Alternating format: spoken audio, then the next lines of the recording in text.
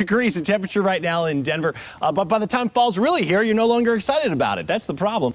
Sun will be up at 6:23, so we've got less than 10 minutes to go before our official sunrise, which does keep getting later and later, an indication that fall is not far away. It's 38 right now up in Lake County at Leadville, so it's a very cool start to the day in some mountain areas. 50s and 60s out west this morning, same thing on the plains. We're at 52 right now in Denver, 54 in Boulder. Those numbers about 15 to 20 degrees cooler than we were at this time yesterday. Summer cold front came through overnight, and that will keep temperatures about 20 degrees cooler this afternoon compared to where we were yesterday. It was 93 degrees in Denver yesterday. Today about 75 or so out at the airport. Boulder, you're going to struggle even getting the 70s. Same thing in Fort Collins. There will be a few neighborhoods along the Front Range that stop in the 60s for today.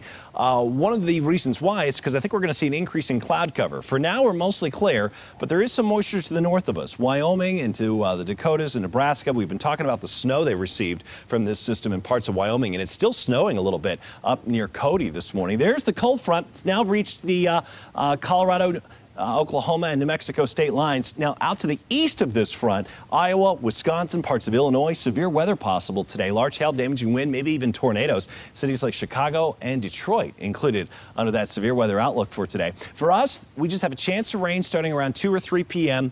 A little better chance between about 5 p.m. and 7 or 8 o'clock, but most of us will stay dry. The few areas that get some rain may also hear a rumble of thunder, but certainly no severe weather in Colorado for today. This is just a one-day cool down, one day only. Tomorrow, we're back up to 86 degrees and then 90s returning for Thursday and Friday. For the weekend, small chance for a thunder shower on Saturday, Sunday, and Monday, Labor Day. Both look dry and warm.